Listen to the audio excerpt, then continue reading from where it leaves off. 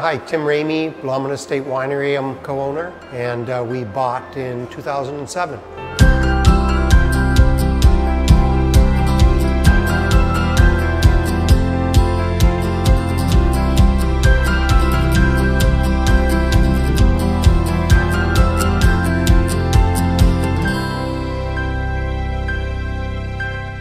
My passion for wine stems from traveling to some of the great wine regions of the world in Europe, Italy, France, Germany, and seeing the culture and the history and of course the great flavors of different types of great wine. There were some early entrants into the wine industry, but for us in 2007 bought Blomidon, and in its evolution as a winery we were able to reinvent Blomidon, but reinvent Blomidon as part of this very upstart new industry, and I call it industry, in Nova Scotia, which is the winery industry, of course.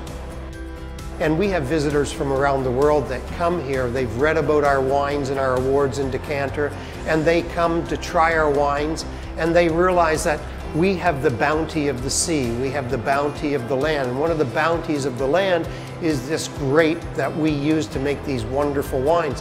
One of our original goals was, if we could not produce 100% Nova Scotia wine, we would abort mission. But what we discovered was, with the right team, we've got Simon Rafuse and Harold Gowdy and other people who have contributed in this journey, we are able to produce 100% Nova Scotia wines. And I'm showing a bottle here of 100% Nova Scotia wine, World Decanter Silver Medal winner of our Brut Reserve, 100% estate Chardonnay.